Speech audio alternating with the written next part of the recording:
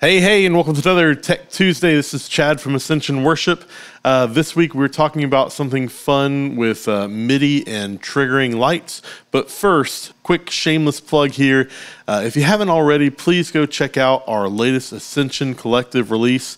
It's called War and Me. There is a link down in the video section below, and it'll also come up at the end of this video. Really happy with how that came out. And again, shameless plug, I was able to record, edit, and mix that. So feel free to take a listen to that and keep your criticisms to yourself. That's okay. I'm not asking for them this time, but hopefully you'll enjoy it.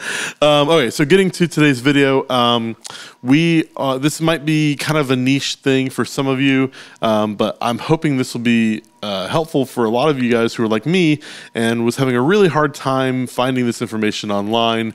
So we've kind of had to develop some of this. So what we are doing is we are using some free software to trigger ChamSys MagicQ, which is a lighting program, via MIDI. So the specific instance we're doing this in was for a church that was using the multitracks.com Playback app, which can send MIDI out, and they want to start automating their lighting, and eventually we're also going to do ProPresenter, but this week we started doing it with lighting, and it was a bit of a learning curve for me, so I want to try and make this easier for you if you're going to try and do the same thing. So here's the situation we're going to do tonight. To my right, I've got a MacBook Pro, which will be acting as our track rig here. So this will be sending MIDI channels out over a network. And so we have a network cable going from the MacBook Pro into a PC. Again, the Mac is running Logic. It doesn't have to be Logic. It can be anything that can use MIDI over the network. And what I've done in Logic is I've made a whole bunch of MIDI triggers starting, they're all in the lowest C note, the lowest octave C, and they start at a velocity of 1 and work their way up to about 99. So you have, in this particular example, the ability to run up to 99 cues per song, which is pretty cool. So if you can see on my screen here, we are using the audio MIDI setup and then network settings. And then this Mac, that's how it's sending MIDI over the network. If you have further questions on that, you can look that up online, or you can ask me and maybe I'll do some more. But for the most part, I'm just going to have Logic running on here. When I hit play, you should be able to hear in my microphone a metronome going so you can know that it's on time. But it's just me playing these MIDI notes, which you can see on the screen. So that's about it for the Mac. We're going to be mostly focused today over here on our PC. This is a fairly standard Dell all-in-one touchscreen computer. I think we bought it in 2019, so it's only like 2 years old. So yes, so we are using, apart from ChamSys MagicQ itself, we are using 3 free pieces of software to make this whole connection and triggering thing happen.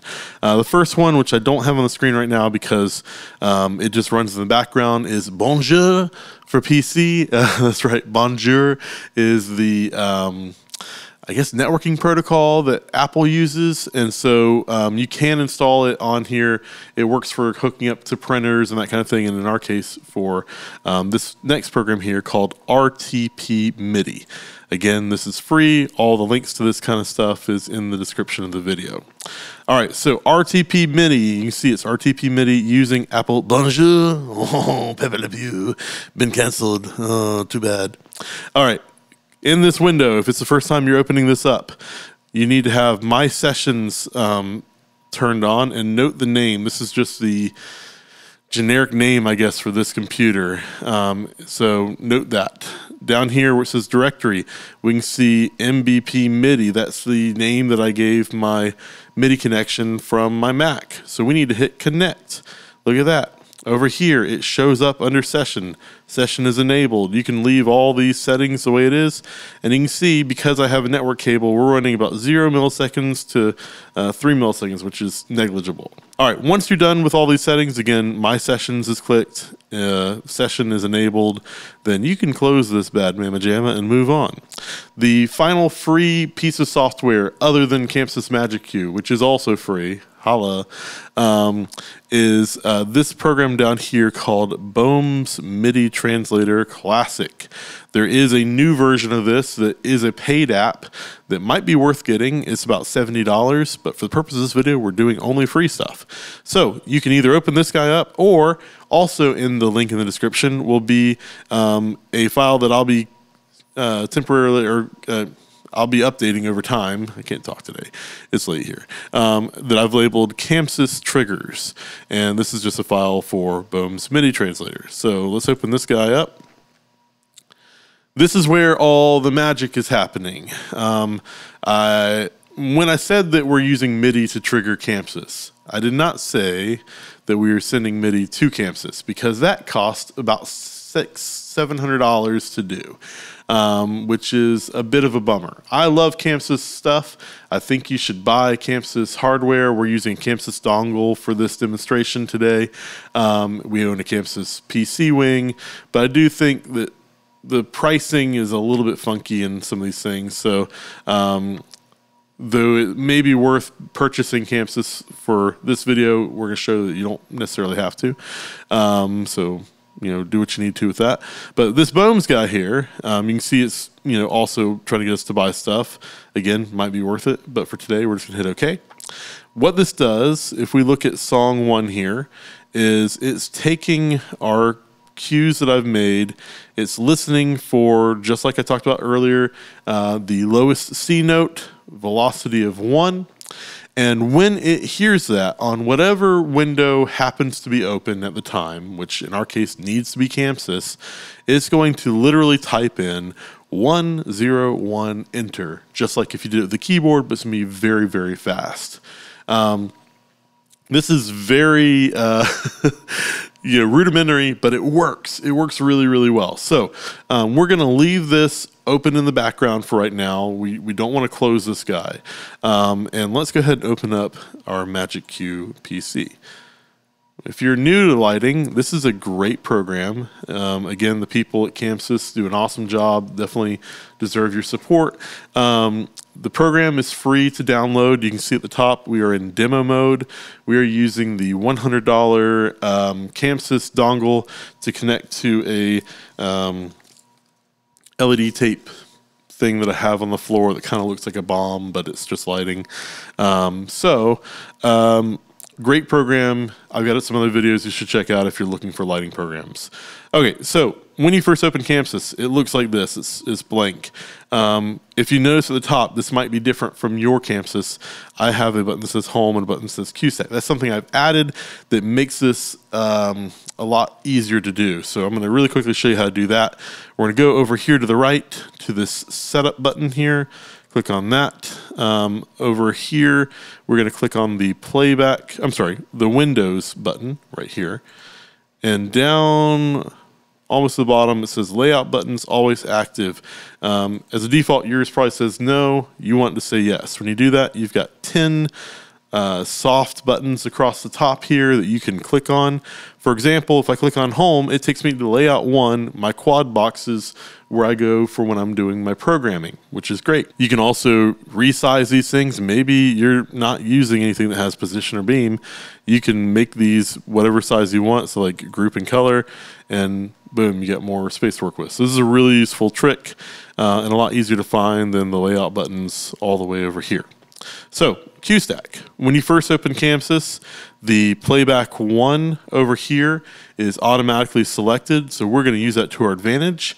Over here, in these buttons over on the right, we're going to click on the QStack button. It's going to take us to our QStack for Playback 1, and then it's already doing this for you, but it can't hurt to go ahead and click on the top left gray button here, this gray column.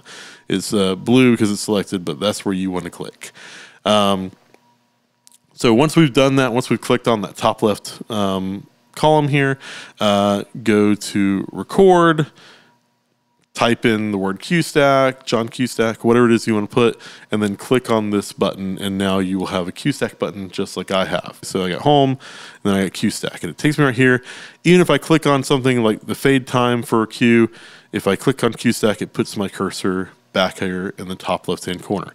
Very important, because when Bome's MIDI translator receives a Q or a MIDI note, it's literally going to type in 101. So, for example, if I wanted to personally, manually, go to the 104 Q here, I can type in 104 and hit enter, and it goes to that Q. In fact, just for fun here, let's, ooh, yeah. Very cool. So we got our light going on here. So that's exactly what's going to happen, but very, very quickly now that I'm going to hit play in my Logic rig. So watch the orb of fun here. Hopefully you'll be able to hear in the background my click going. And here we go.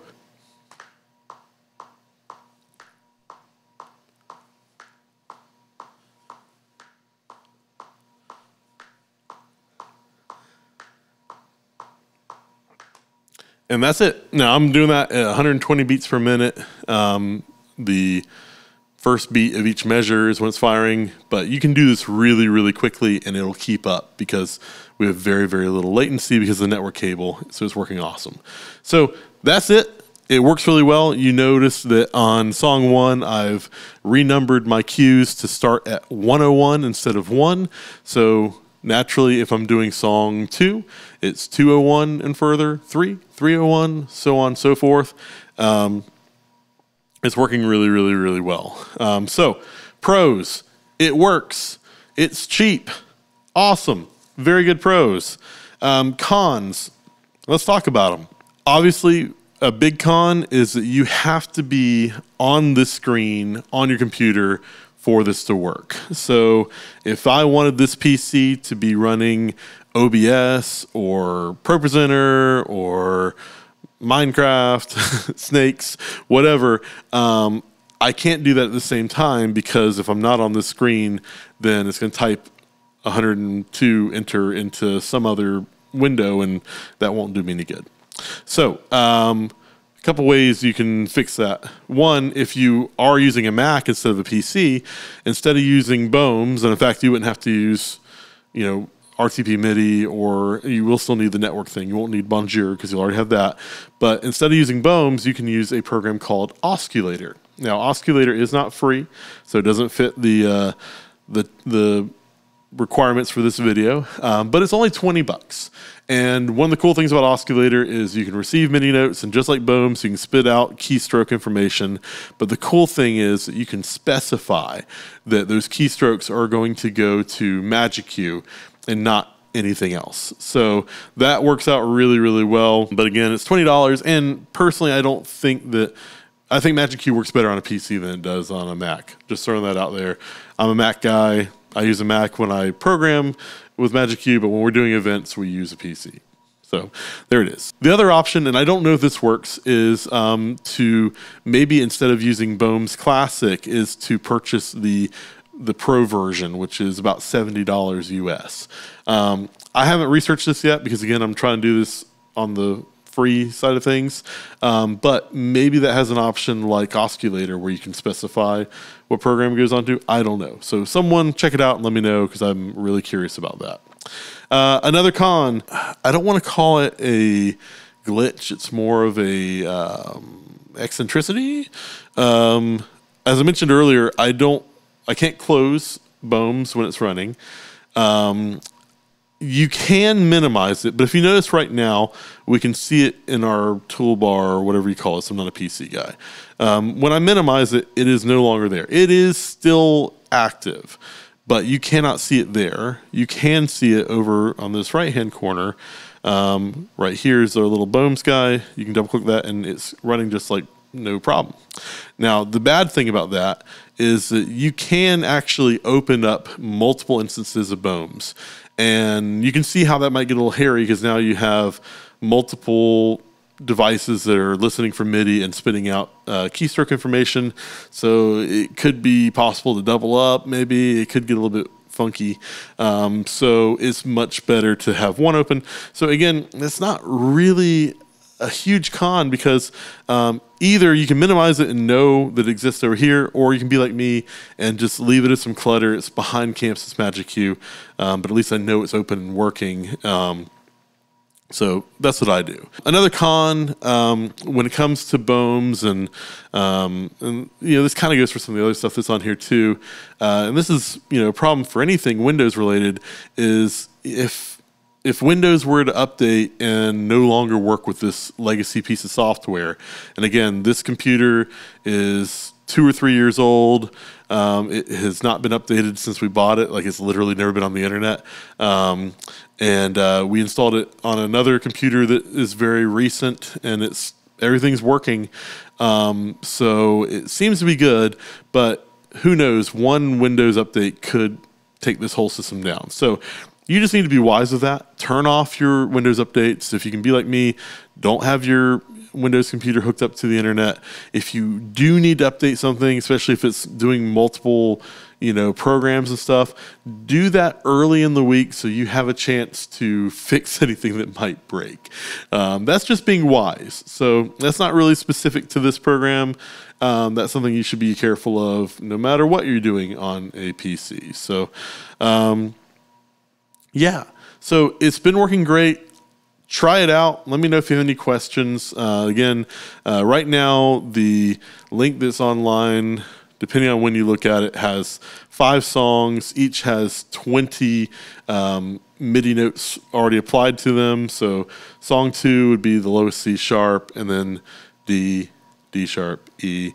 Hopefully someone around your life is a musician and can explain that to you. I'll go through and at some point I'll update this, and like I said, I want to have at least 10 songs with 99 cues each, and maybe one for like work lights and when the pastor comes on stage and like that kind of thing. So I've got some ideas for how I'm gonna do that, but I want to go ahead and make this video for you guys.